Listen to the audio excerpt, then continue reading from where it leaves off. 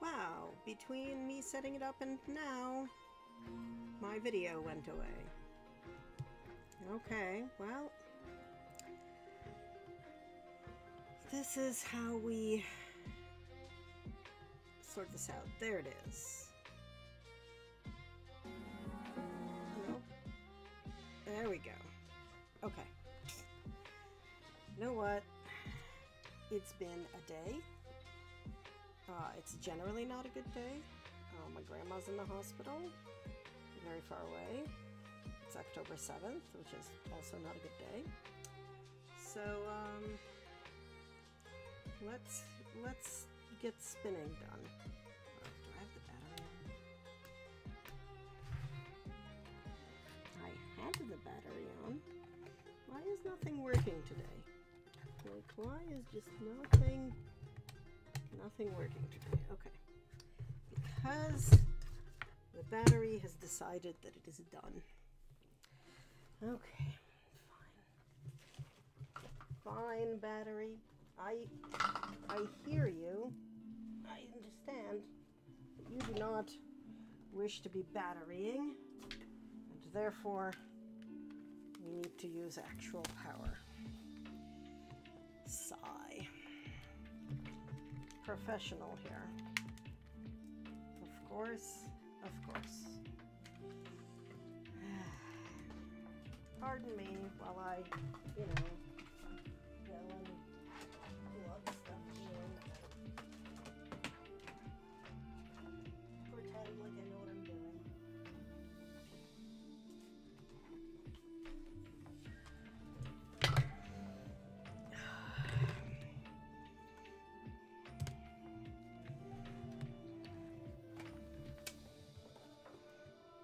I don't know if it'll work with a pass-through or if I have to plug it in directly. Well, okay, great.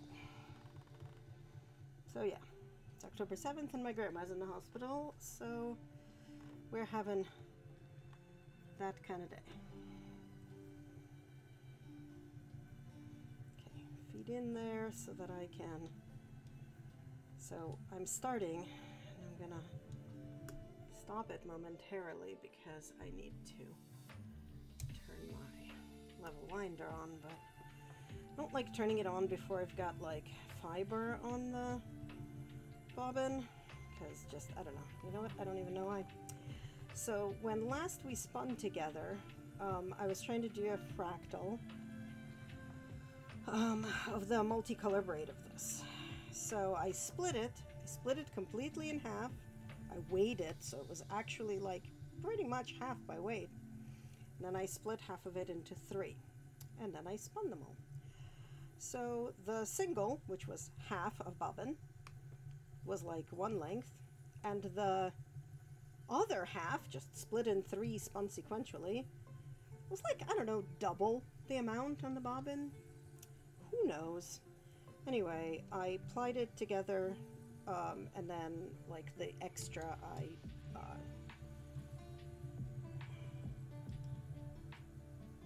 god, who is calling me and why? The extra I just chain point like normal. So this is what the first of the 2 complementary colors that go with that. That's drying currently in my bathroom, or I would be showing you. So this is the brown one, which I think is maybe just called Buffalo. I know the other one is called something Sky, because it's all blue. So because the blue and the brown look actually pretty good plied together from the big braid, I am actually going to just ply the 2 together. I'm just going to ply the brown and the blue together into one thing. So that's going to be interesting. Meanwhile, I had the previous thing that we plied, if you remember, I had split the big color and plied half of it with green and half of it with blue. I knit something out of it, so that came out pretty good, but then I had like half of it left over. Seriously? Ugh. I hate when these things break. I have to find like where it broke.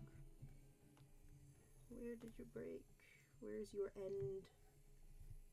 That's the problem, right? Is finding the end bit. I feel like, oh, I'm also, oh, you know what? Everything about this is terrible. We're gonna take this off. We're gonna respin it because I spun it in the ply direction because I'm stupid. Because I got distracted by the power not working, I think. So this is an exercise in nonsense is what this is. An exercise in nonsense. I don't even remember what I was talking about before I realized that I was applying this instead of, oh yeah. So I took the leftover, you know, plied with green, plied with blue, and okay, where's your end here? And I put it together. So it's a 4-ply, but it looks real good together. Like it's just looks really nice. So I am happy about that. Alright, did I now switch it to spin and not to ply? Yes. Again, because guess what I was doing last on this? Plying. Guess what I didn't do? Change it. Oh my god. Thread, F you. This is also why I don't turn the level winder on first, because then it's just much easier to find where the heck the end went. This is going to be a disaster to respin, so we're gonna spin it into, I'm just gonna spin it into alongside this because that is gonna be easier, I think.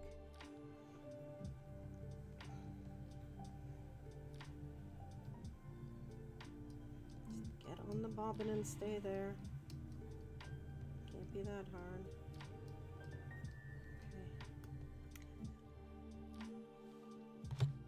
Why did we switch away? Anyway, idea. I have no idea what is going on anymore. Anywhere. Stop.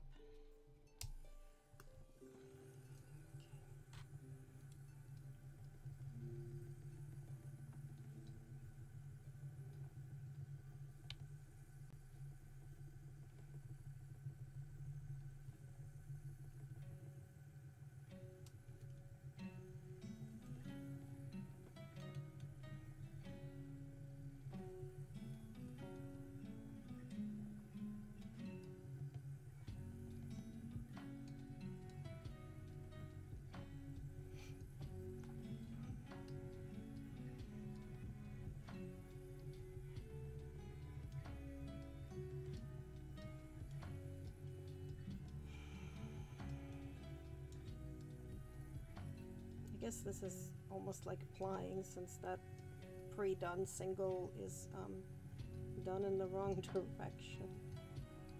But such is life. Just trying to feed it in there so that it kind of stays together and spins up, and it'll come out in the wash, literally.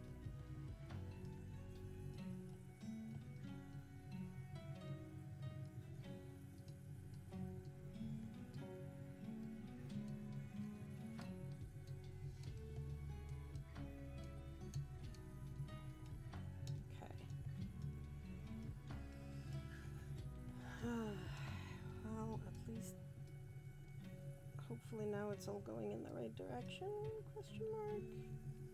Don't actually know. We'll find out.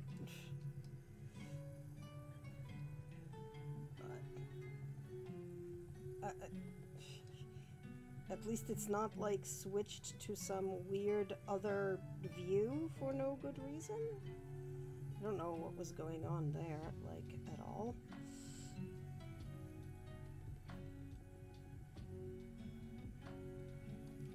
It's like my scenes switched for nothing. No button presses, no nothing.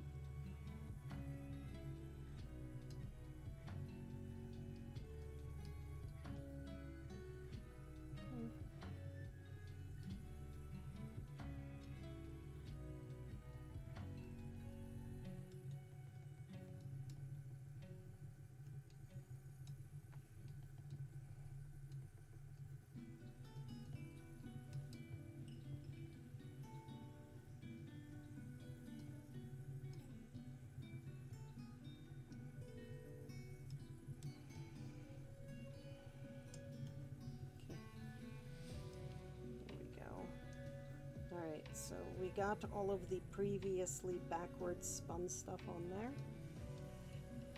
So let's see if we can get more of this stuff. I am hoping to read more Iliad today. So I think the last time we read the Iliad, which was a while ago, we read book 4. So let me just move the place where I'm monitoring everything over, and we're going to read book 5, which tells us that it is the exploits of Diomed, who, though wounded by Pandarus, continues fighting. He kills Pandarus and wounds Aeneas. Venus rescues Aeneas, but being wounded by Diomed commits him to the care of Apollo, and goes to Olympus, where she is tended by her mother, Dione. Mars encourages the Trojans, and Aeneas returns to the fight, cured of his wound. Minerva and Juno help with the Chians, and by the advice of the former Diomed, wounds Mars, who returns to Olympus to get cured. Okay. Let me just say that none of that made sense, but that's okay. We are describing a war. It's being warlike. Then Pallas Minerva put valor into the heart of Diomed, son of Tydeus, that he might excel all the other Argives and cover himself with glory. She made a stream of fire flare from his shield and helmet, like the star that shines most brightly in summer after its bath in the waters of Oceanus. Even such a fire did she kindle upon his head and shoulders, as she bade him speed into the thickest hurly-burly of the fight. Now there was a certain rich and honorable man among the Trojans, priest of Vulcan, and his name was Dares. He had 2 sons, Phaeacius and Idaeus, both of them skilled in all the arts of war. Those 2 came forward from the main body of Trojans, and set upon Diomed, he being on foot, while they fought from their chariot. When they were close up to one another, Phaeacius took aim first, but his spear went over Diomed's left shoulder without hitting him. Diomed then threw, and his spear sped not in vain, for it hit Phaeacius on the breast near the nipple, and he fell from his chariot. Idaeus did not dare to bestride his brother's body, but sprang from the chariot and took to fight, or he would have shared his brother's fate. Whereon Vulcan saved him by wrapping him in a cloud of darkness, that his old father might not be utterly overwhelmed with grief. But the son of Tydeus drove off with the horses, and bade his followers take them to the ships. The Trojans were scared when they saw the 2 sons of Dares, one of them in fright, and the other lying dead by his chariot. Minerva, therefore, took Mars by the hand and said, Mars, Mars, bane of men, blood-stained stormer of cities, may we not now leave the Trojans and Achaeans to fight it out, and see to which of the 2 Jove will vouchsafe the victory? Let us go away, and thus avoid his anger. We're going too fast here. I need to scroll. So saying, she drew Mars out of the battle, and set him down upon the steep banks of the Scamander. Upon this, the Danaans drove the Trojans back, and each one of their chieftains killed his man. First, King Agamemnon flung mighty Odius, captain of the Halitzoni, from his chariot. The spear of Agamemnon caught him on the broad of his back, just as he was turning in flight. It struck him between the shoulders and went right through his chest, and his armor rang rattling around him as he fell heavily to the ground. The Idomeneus killed Phaeacius, son of Boris the Minoan, who had come from Varn. Mighty Idomeneus spared him on the right shoulder as he was mounting his chariot, and the darkness of death enshrouded him as he fell heavily from the car. The squires of Idomeneus spoiled him of his armor, while Menelaus, son of Atreus, killed Scamandrius, the son of Strophius, a mighty huntsman and keen lover of the chase. Diana herself had taught him how to kill every kind of wild creature that is bred in mountain forests, but neither she nor her famed skill in archery could now save him, for the spear of Menelaus struck him in the back as he was flying. It struck him between the shoulders and went right through his chest, so that he fell headlong, and his armor rang rattling around him. Okay. Didn't that just sound... Yes, that was the same description as the previous guy. Okay. Meriones then killed Phereclus, the son of Tecton, who was the son of Hermon, a man whose hand was skilled in all manner of cunning workmanship, for Pallas Minerva had dearly loved him. He it was that made the ships for Alexandrus, which were the beginning of all mischief, and brought evil alike both to the Trojans and on Alexandrus himself, for he heeded not the decrees of heaven. Meriones overtook him as he was flying, and struck him on the right buttock. The point of the spear went through the bone into the bladder, and death came upon him as he cried aloud and fell forward on his knees. Meges, moreover, slew Pityus, son of Antenor, who, though he was a bastard, had been brought up by Theano as one of her own children, for the love she bore her husband.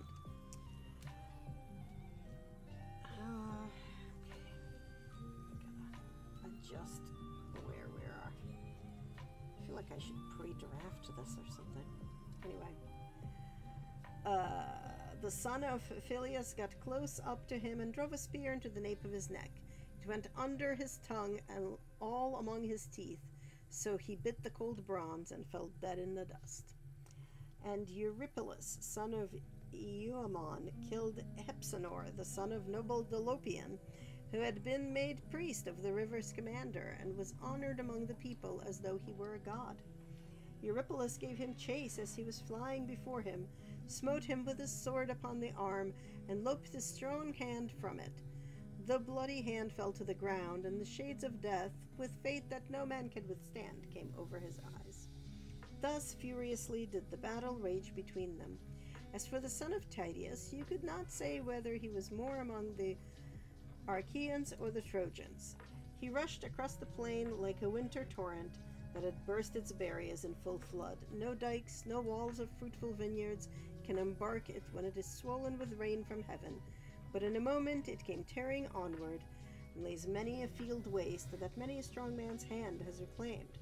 Even so were the dense phalanxes of the Trojans driven in rout by the son of Tydeus, and many though they were, they dared not abide his onslaught. Now, when the son of Lycaon saw him scouring the plain and driving the Trojans pell-mell before him, he aimed an arrow and hit the front part of his cuirass near the shoulder. The arrow went right through the metal and pierced the flesh, so that the cuirass was covered with blood. On this, the son of Lycaon shouted in triumph, "Knights, Trojans, come on! The bravest of the Achaeans is wounded, and he will not hold out much longer if King Apollo was indeed with me when I sped from Lycia hither." Thus did he vaunt, but his arrow had not killed Diomed, who withdrew and made for the chariot and horses of Sthenelus, the son of Capaneus. "Dear son of Capaneus," said he, "come down from your chariot, and draw the arrow out of my shoulder." Sthenelus sprang from his chariot and drew the arrow from the wound, whereupon the blood came spouting out through the hole that had been made in his shirt. Then Diomed prayed, saying, "Hear me, daughter of aegis-bearing Jove. Unweariable, if ever you loved my father well and stood by him in the thick of a fight, do the like now by me. Grant me to come within a spear's throw of the man and kill him. He has been too quick for me and has wounded me, and now he is boasting that I shall not see the light of the sun much longer." Thus he prayed, and Pallas Minerva heard him. She made his limbs supple, and quickened his hands and his feet. Then she went up close to him and said, "Fear not, Diomed, to do battle with the Trojans, for I have set in your heart the spirit of your knightly father Tydeus. Moreover, I have withdrawn the veil from your eyes, that you know gods and men apart. If, then, any other god comes here and offers you battle, do not fight him, but should Jove's daughter Venus come, strike her with your spear and wound her." When she had said this, Minerva went away, and the son of Tydeus again took his place among the foremost fighters, 3 times more fierce even than he had been before. He was like a lion that some mountain shepherd had wounded, but not killed, as he is springing over the wall of the sheepyard to attack the sheep. The shepherd had roused the brute to fury, but cannot defend his flock, so he takes shelter under cover of the buildings, while the sheep, panic-stricken on being deserted, are smothered in heaps, one on top of another, and the angry lion leaps out over the sheepyard wall. Even thus did Diomed go furiously about among the Trojans. He killed Astinus and Hyperion, shepherd of his people, the one with a thrust of his spear, which struck him above the nipple, and the other with the sword cut on the collarbone that severed his shoulder from his neck and back. He let both of them lie, and went in pursuit of Abas and Polydius, son of the old reader of dreams Eurydamas. They never came back for him to read them any more dreams, for mighty Diomed made an end of them. He then gave chase to Xanthus and Thune, the 2 sons of Phaenops, both of them very dear to him, for he was now worn out with age and begat no more sons to inherit his possessions. But Diomed took both their lives and left their father sorrowing bitterly, for he never more saw them come home from battle alive, and his kinsmen divided his wealth amongst themselves. Then he came upon 2 sons of Priam, Echamon and Chromius, as they were both in one chariot. He sprang upon them as a lion fastens on the neck of some cow or heifer when the herd is feeding in a coppice. For all their vain struggles, he flung them both from the chariot and stripped the armor from their bodies. Then he gave their horses to his comrades to take them back to the ships. When Aeneas saw him thus making havoc among the ranks, he went through the fight among the rain of spears to see if he could find Pandarus. When he had found the brave son of Lycaon, he said, "Pandarus, where is now your bow, your winged arrows, and your renown as an archer, in respect of which no man here can rival you, nor is there any in Lycia that can beat you? Lift then your hands to Jove, and send an arrow at this fellow who is going to masterfully about and has done such deadly work among the Trojans. He has killed many a brave man, unless indeed he is some god who is angry with the Trojans about their sacrifices, and has set their hands against them in his displeasure." And the son of Lycaon answered, "Aeneas, I take him for none other than the son of Tydeus. I know him by his shield, the visor of his helmet, and by his horses. It is possible that he may be a god, but if he is the man I say he is not making all this havoc without heaven's help, but has some god by his side, who is shrouded in a cloud of darkness, and who turned my arrow aside when it had hit him. I have taken aim at him already, and hit him on the right shoulder. My arrow went through the breastpiece of his cuirass, and I made sure I should send him hurrying to the world below, but it seems I have not killed him. There must be a god who is angry with me. Moreover, I have neither horse nor chariot. In my father's stables there are 11 excellent chariots, fresh from the builder, quite new, with cloths spread over them, and by each of them there stand a pair of horses, champing barley and rye. My old father Lycaon urged me again and again, when I was at home and on the point of starting, to take chariots and horses with me, that I might lead the Trojans in battle, but I would not listen to him. It would have been much better if I had done so, but I was thinking about the horses, which had been used to eat their fill, and I was afraid that in such a great gathering of men they might be ill-fed. So I left them at home and came on foot to Ilius, armed only with my bow and arrows. These, it seems, are of no use, for I have already hit 2 chieftains, the sons of Atreus and of Tydeus, and though I drew blood surely enough, I have only made them still more furious. I did ill to take my bow down from the peg on the day I led my band of Trojans to Ilius in Hector's service, and if ever I get home again to set eyes on my native place, my wife, and the greatness of my house, may someone cut my head off then and there if I do not break the bow and set it not on a hot fire, such pranks as it plays me." Aeneas answered, "Say no more. Things will not mend till we too go against this man with chariot and horses, and bring him to a trial of arms. Mount my chariot, and note how cleverly the horses of Tros can speed hither and thither over the plains in pursuit or flight. If Jove again vouchsafes glory to the son of Tydeus, they will carry us safely back to the city. Take hold, then, of the whip and reins while I stand upon the car to fight, or else do you wait this man's onset while I look after the horses." "Aeneas," replied the son of Lycaon, "take the reins and drive. If we have to fly before the son of Tydeus, the horses will go better for their own driver. If they miss the sound of your voice when they expect it, they may be frightened and refuse to take us out of the fight. The son of Tydeus will then kill both of us and take the horses. Therefore drive them yourself, and I will be ready for him with my spear." They then mounted the chariot and drove full speed towards the son of Tydeus. Sthenelus, son of Capaneus, saw them coming and said to Diomed, "Diomed, son of Tydeus, man after my own heart, I see 2 heroes speeding towards you, both of them men of might, and the one is skilled archer, Pandarus, son of Lycaon, and the other Aeneas, whose sire is Anchises, whose mother is Venus. Mount the chariot and let us retreat.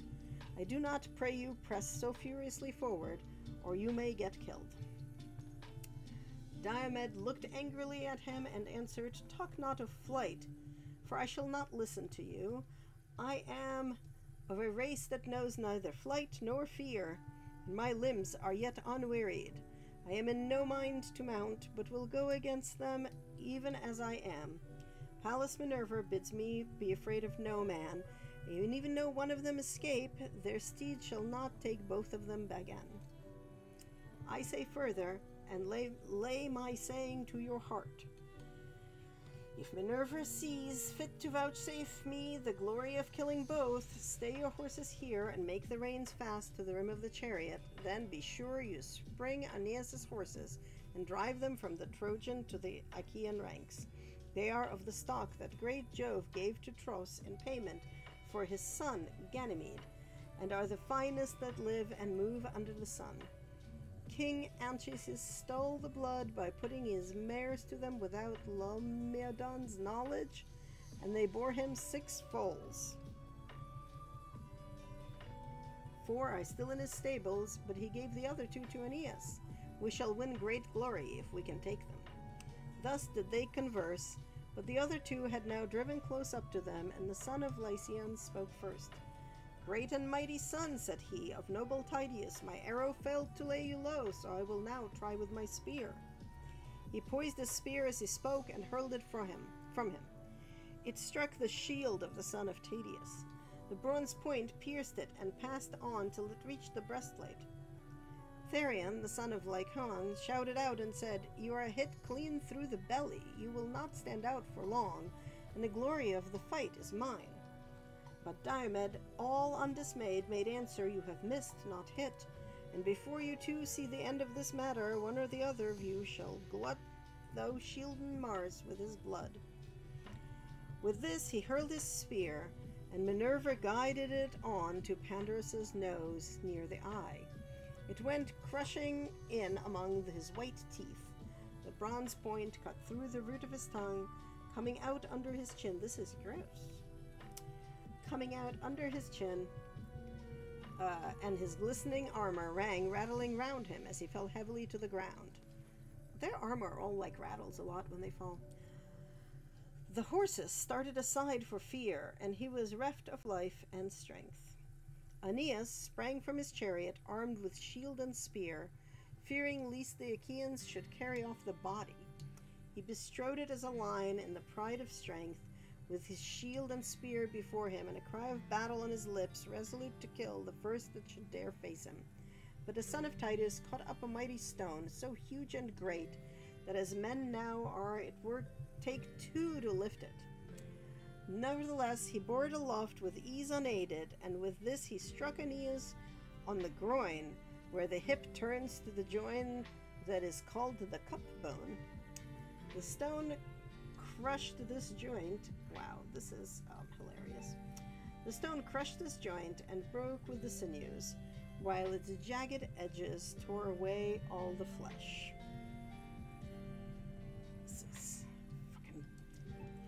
This is considered good writing, I guess. Feel like I'm reading a medical textbook, among other things. Also a really, really, really boring, like, historic battle description. Blow by blow. I guess they didn't have newspapers, so they had this instead. Okay.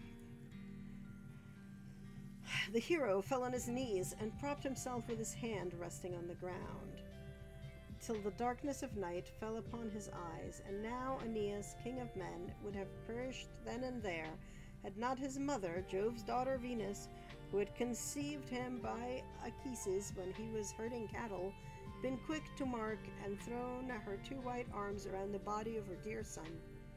She protected him by covering him with the fold of her own fair garment, lest some Danaan should drive a spear into his breast and kill him. Thus, then, did she bear her dear son out of the fight. But the son of Capaneus was not unmindful of the orders that Diomed had given him. He made his own horses fast away from the hurly-burly by binding the reins to the rim of the chariot. Then he sprang upon Aeneas' horses and drove them from the Trojan to the Achaean ranks. When he had so done, he gave them over to his chosen comrade Diapolus, whom he valued above all others as the one who was most like-minded with himself, to take them on to the ships. He then remounted his own chariot, seized the reins, and drove with all speed in search of the son of Tydeus. Now the son of Tydeus was in pursuit of the Cyprian goddess, spear in hand, for he knew her to be feeble, and not one of those goddesses that can lord it among men in battle, like Minerva or Enyo, the waster of cities. And when at last, after a long chase, he caught her up, He flew at her and thrust his spear into the flesh of her delicate hand. The point tore through the ambrosial robe which the Graces had woven for her, and pierced the skin between her wrist and the palm of her hand, so that the immortal blood, or ichor, that flowed in the veins of the blessed gods came pouring from the wound. For the gods do not eat bread nor drink wine, hence they have no blood such as ours and are immortal. Venus screamed aloud and let her son fall, but Phoebus Apollo caught him in his arms and hid him in a cloud of darkness, lest some Danaan should drive a spear into his breast and kill him. Diomed shouted out as he left her, "Daughter of Jove, leave war and battle alone. Can you not be contented with the beguiling silly woman? If you meddle with fighting, you will get what will make you shudder at the very name of war." The goddess went dazed as discomfited away, and Iris, fleet as the wind, drew her from the throng, in pain and with her fair skin all besmirched. She found fierce Mars waiting on the left of the battle, with his spear and his 2 fleet steeds resting in a cloud, whereupon she fell on her knees before her brother and implored him to let her have his horses. "Dear brother," she cried, "save me and give me your horses to take me to Olympus, where the gods dwell. I am badly wounded by a mortal, the son of Tydeus, who would now fight even with Father Jove." Thus she spoke, and Mars gave her his gold-bedazzled steeds. She mounted the chariot, sick and sorry at heart, while Iris sat beside her and took the reins in her hands. She lashed her horses on, and they flew forward, nothing loth, till in a trice they were on high Olympus, where the gods have their dwelling. There she stayed then, unloosened them from the chariot, and gave them their ambrosial forage, but Venus flung herself on the lap of her mother Dione, who threw her arm about her and caressed her, saying, "Which of the heavenly beings has been treating you in this way, as though you had been doing something wrong in the face of day?" And laughter-loving Venus answered, "Proud Diomed, the son of Tydeus, wounded me because I was bearing my dear son Aeneas, whom I love best of all mankind, out of the fight. The war is no longer one between Trojans and Achaeans, for the Danaans have now taken to fighting with the immortals." "Bear it, my child," replied Dione, "and make the best of it. We dwellers in Olympus have to put up with much at the hands of men, and we lay much suffering on one another. Mars had to suffer when Otus and Ephialtes, children of Ilioneus, bound him in cruel bonds so that he lay 13 months imprisoned in a vessel of bronze. Mars would have then perished had not fair Eriboa, stepmother of the son of Aleus, told Mercury, who stole him away when he was already well nigh worn out by the severity of his bondage. Juno, again, suffered when the mighty son of Amphitryon wounded her on the right breast with a 3-barbed arrow, and nothing could assuage her pain. So also did huge Hades when this same man, the son of Aegis-bearing Jove, okay, apparently we are gonna tear. But we're making progress, which is good. We're making progress in this Iliad chapter too, which is also good.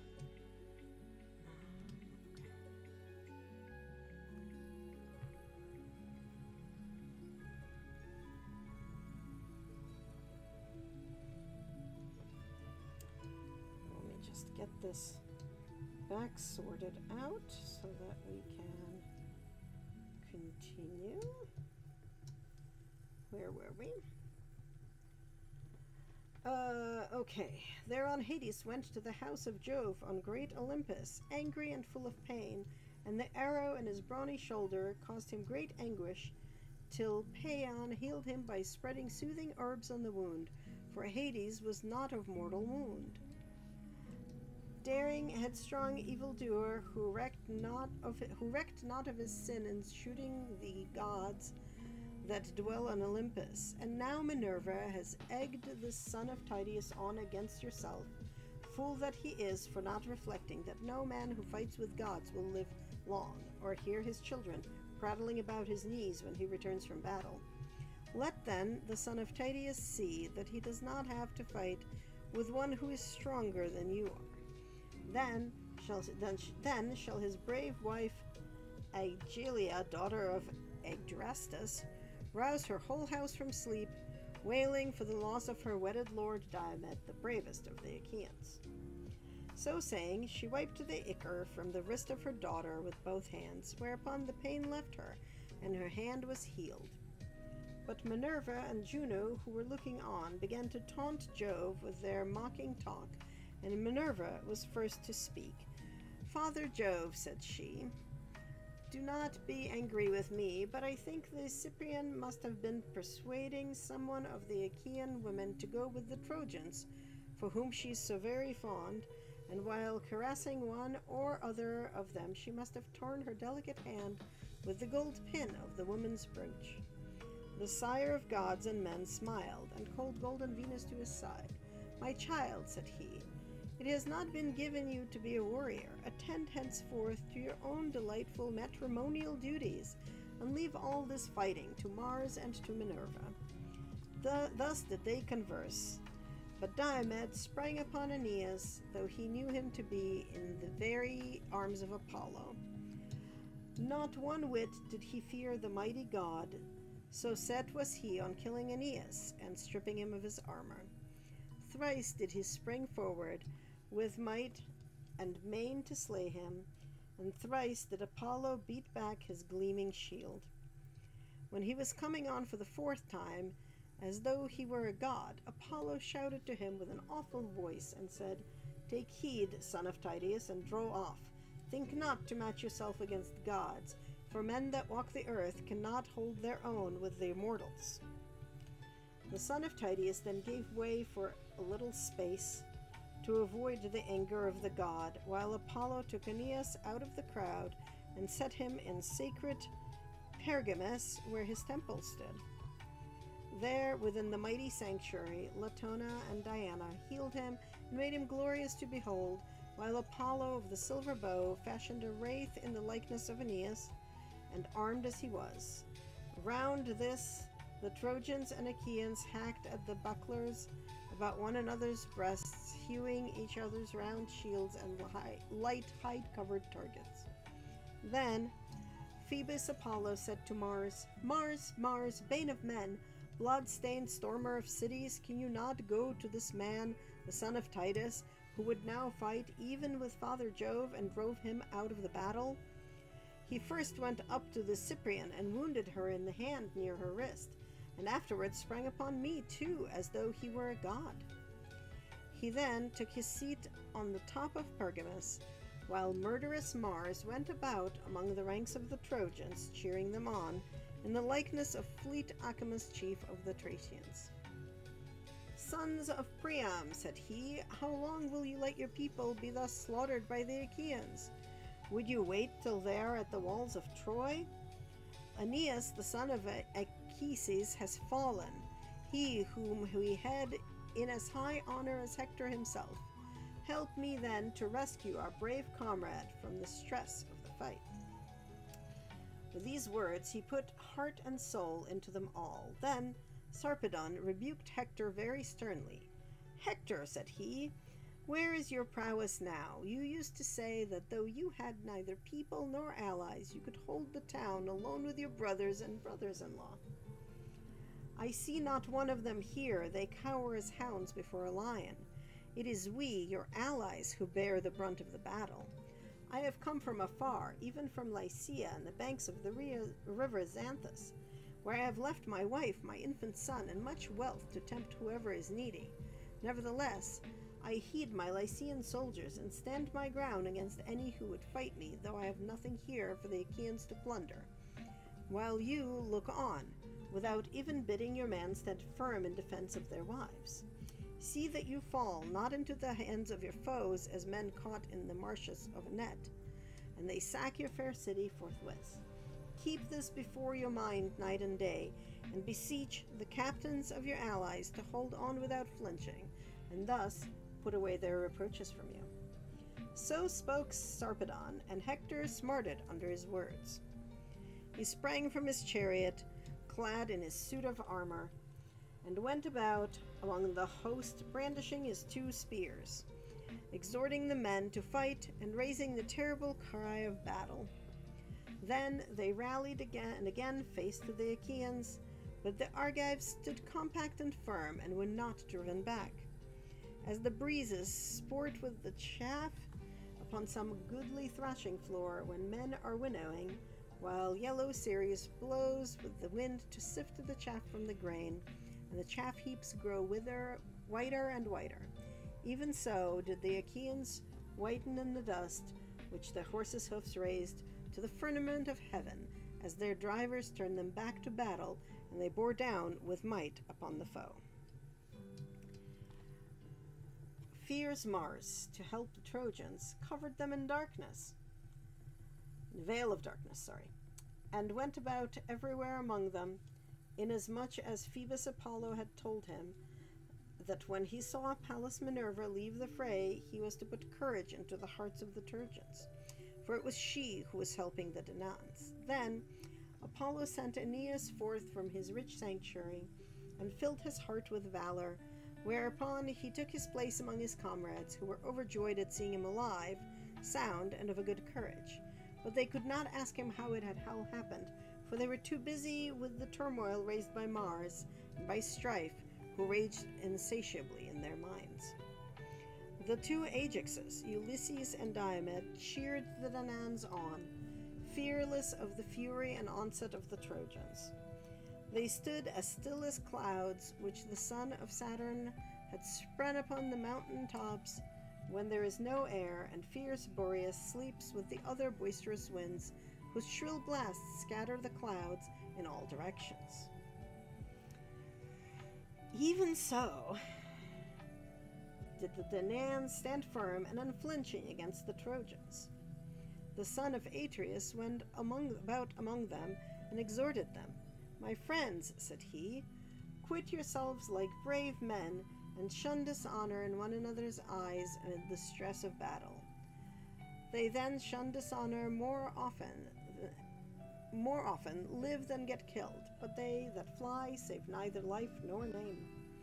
As he spoke, he hurled his spear and hit one of those who were in the front rank, the comrade of Aeneas, Deicoon, son of Pergasus, whom the Trojans held in no less honor than the sons of Priam, for he was ever quick to place himself among the foremost.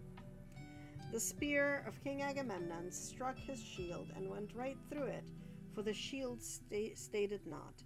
It drove through his belt into the lower part of his belly, and his armor rang rattling around him as he fell heavily to the ground. Then Aeneas killed 2 champions of the Danaans, Crethon and Orsilochus. Their father was a rich man who lived in the strong city of Fair, and was descended from the river Alpheus, whose broad stream flows through the land of the Pylians. The river begat Orsilochus, who ruled over much people and was father to Diocles, who in his turn begat twin sons, Crethon and Orsilochus, well skilled in all the arts of war. These, when they grew up, went to Ilius with the Argive fleet in the cause of Menelaus and Agamemnon, son of Atreus, and there they both of them fell, as 2 lions, whom their dam had reared in the depth of some mountain forest, to plunder homesteads and carry off sheep and cattle till they got killed by the hand of man, so were these 2 vanquished by the Aeneas, and fell like high pine trees to the ground.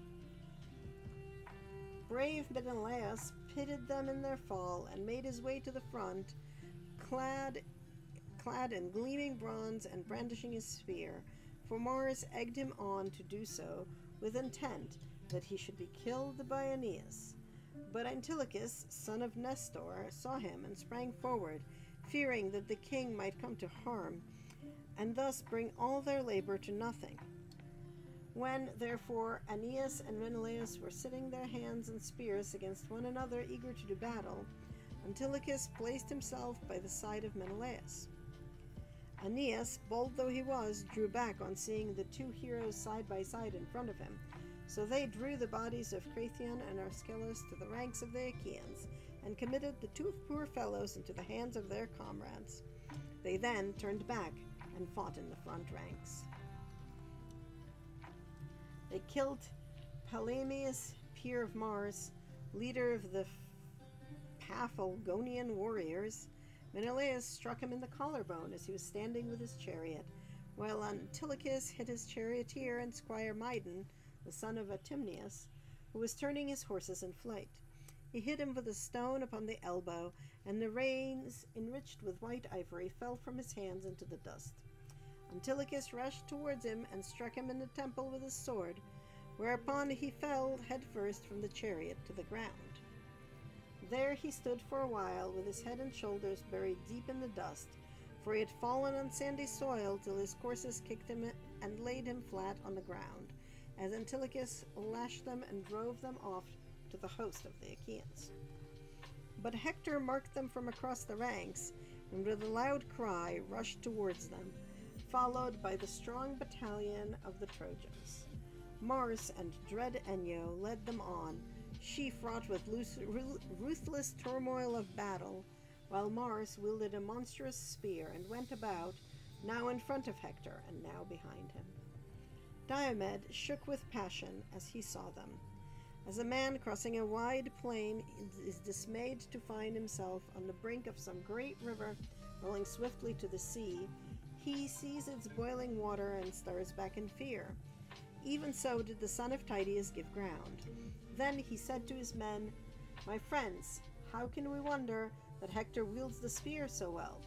Some god is ever by his side to protect him, and now Mars is with him in the likeness of mortal men. Keep your faces, therefore, towards the Trojans, and give ground backwards, for we dare not fight with gods." As he spoke, the Trojans drew close up, and Hector killed 2 men, both in one chariot, Menestheus and Euryalus, heroes well versed in war. Ajax, son of Telamon, pitied them in their fall.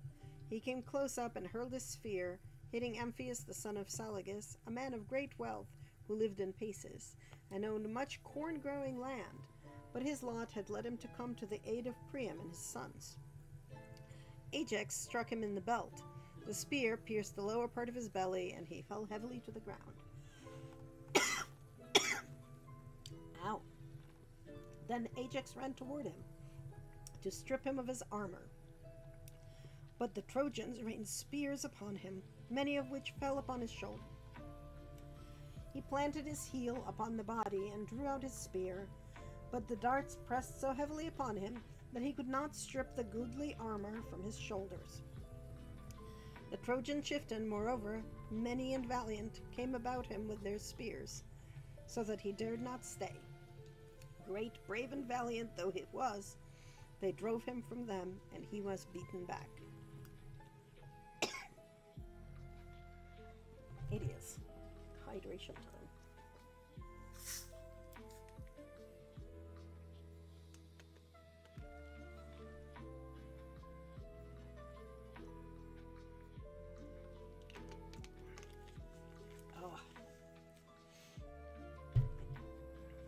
How long is this chapter? There's no end in sight. Okay. Where were we? There we were. Thus then did the battle rage between them. Presently the strong hand of fate impelled Tlepolemus, the son of Hercules, a man both brave and of great stature, to fight Sarpedon. So the two, son and grandson of great Jove, drew near to one another, and Tlepolemus spoke first. "Sarpedon," said he, "counselor of the Lycians, why should you come skulking here, you who are a man of peace? They lie who call you son of aegis-bearing Jove, for you are little like those who were of old his children. Far other was Hercules, my own brave and lion-hearted father, who came here for the horses of Laomedon, and though he had 6 ships only, and few men to follow him, sacked the city of Ilius and made a wilderness of their highways. You are a coward, and your people are falling from you. For all your strength and all your coming from Lycia, you will be no help to the Trojans, but will pass the gates of Hades, vanquished by my hand. And Sarpedon, captain of the Lycians, answered, Tlepolemus, your father overthrew Ilius by reason of Laomedon's folly in refusing payment to one who had served him well. We would not give your father the horses, which he had come so far to fetch. As for yourself, you shall meet death by my spear. You shall yield glory to myself, and your soul to Hades for the noble steeds. Okay.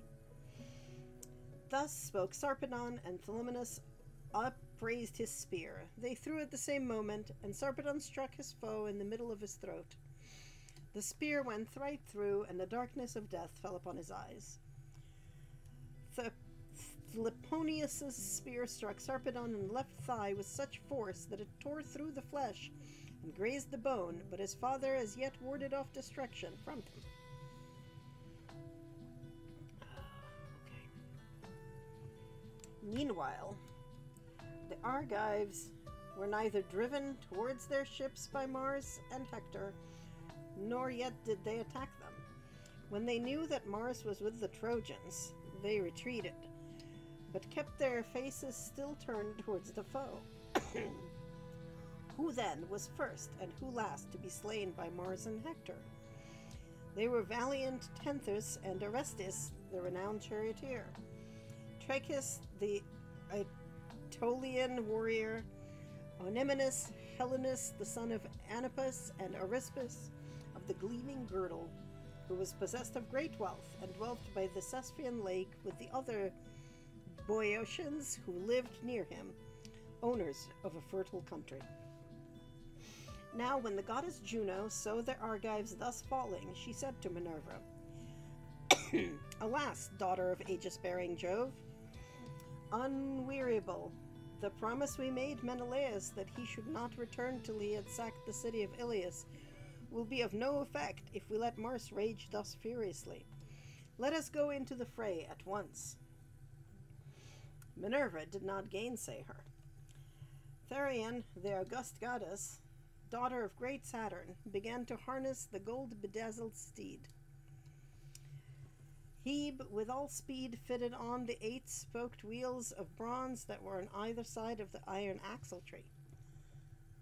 The felloes of the wheels were of gold, imperishable, and over those there was a tire of bronze wondrous to behold.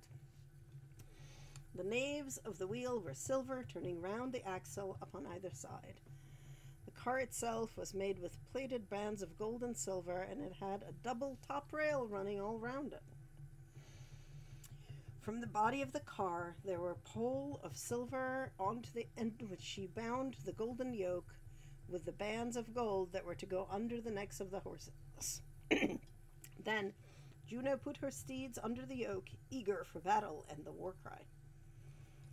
Meanwhile, Minerva flung her richly embroidered vesture, made with her own hands, onto her father's threshold, and donned the shirt of Jove, arming herself for battle. She threw her tasseled aegis about her shoulders, wreathed round with rout as with a fringe, and on it were strife, and strength, and panic, whose blood runs cold.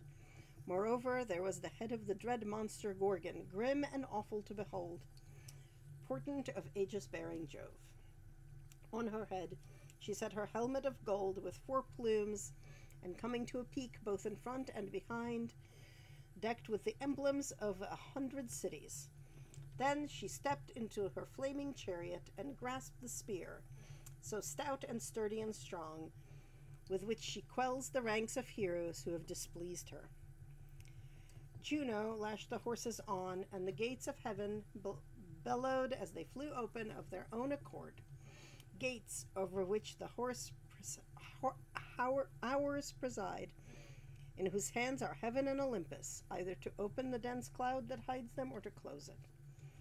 Through these the goddesses drove their obedient steeds, and found the son of Saturn sitting all alone on the topmost ridges of Olympus. There Juno stayed her horses and spoke to Jove, the son of Saturn, lord of all. "Father Jove," said she, "are you not angry with Mars for these high doings? How great and godly a host of the Achaeans he has destroyed, to my great grief, and without either right or reason, while the Cyprian and the Apollo are enjoying it all at their ease, and setting this unrighteous madman on to do further mischief. I hope, Father Jove, that you will not be angry if I hit Mars hard and chase him out of the battle." And Jove answered, "Set Minerva onto him, for she punishes him more often than anyone else does." Juno did as he had said. She lashed her horses, and they flew forward, nothing loth midway betwixt earth and sky.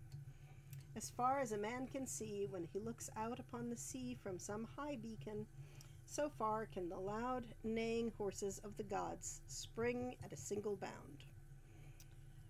Okay. I need to stop. Even though we did not finish the chapter, we will have to finish the chapter later, which I think is okay. We will do so later, but